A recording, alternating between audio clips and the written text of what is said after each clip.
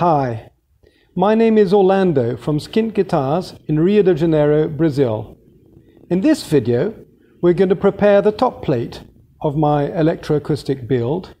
We are going to attach the rosette and we're going to cut the sound hole. We start with preparing the edges of our top plate. Here I use a router to get them perfectly straight so that they join perfectly. As the two top plates are book matched, I make sure that the wood patterns line up.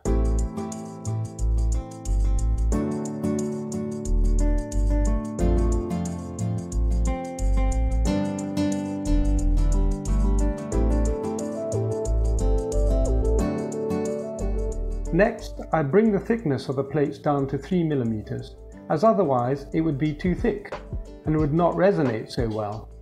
I use my thicknessing jig and hand router trimmer to do this.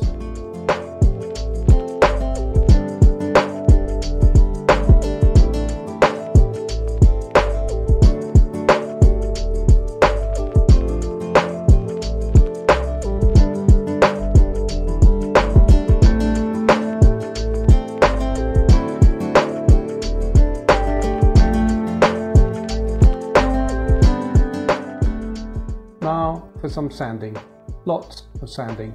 I do use the plane as well to get everything as flat and smooth as possible.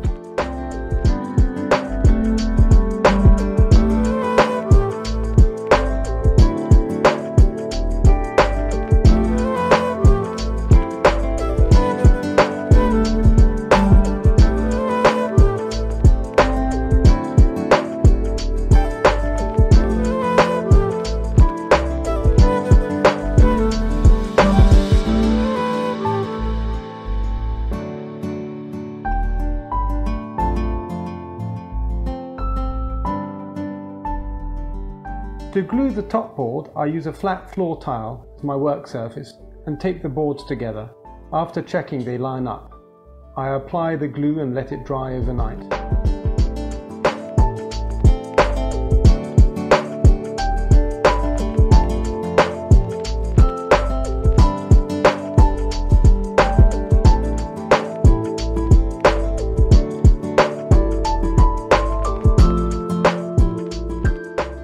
More sanding and grain filling. I'll have to do quite a bit of this because with the gloss finish I'm going for, any imperfection will be very visible.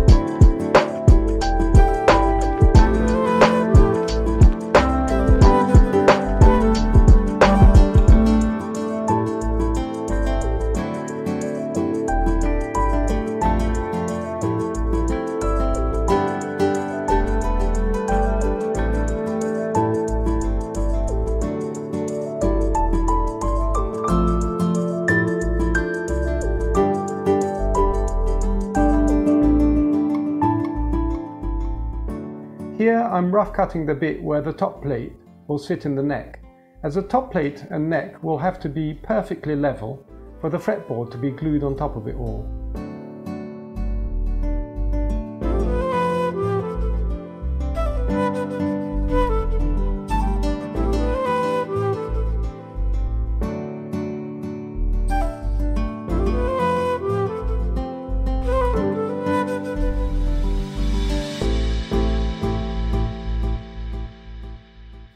Here I've marked where the rosette will go. I'm going to cut the outline with a Stanley knife and then route out the recess. The best way to do this would be to have an attachment to make circles with a router or Dremel, but I haven't got one. The rosette I bought doesn't line up perfectly at the top, but that doesn't matter, as the fretboard will cover that.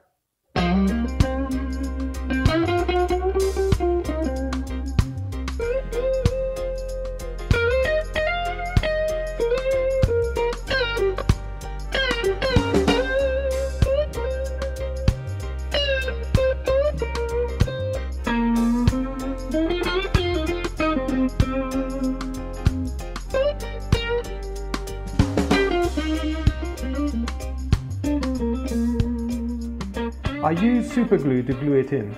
After that, I have to scrape, plane and sand it all down. I didn't notice this, but the plane left a few gouges in the top plate that had to be sanded away too.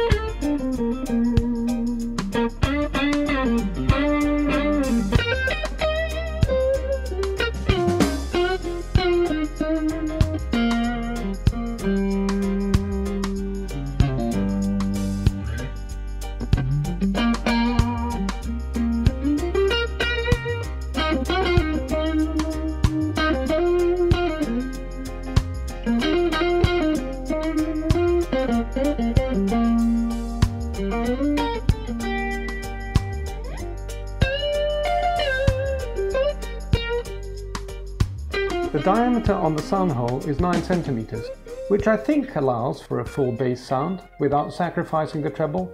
The smaller the sound hole, the stronger the bass frequencies. There are plenty of online arguments over the ideal sound hole size. We'll see if this works out. From my limited experience, you want to err on the side of smallness, because you can always open it up, though if you do so, you frequently just lose bass without really gaining any treble in your sound profile.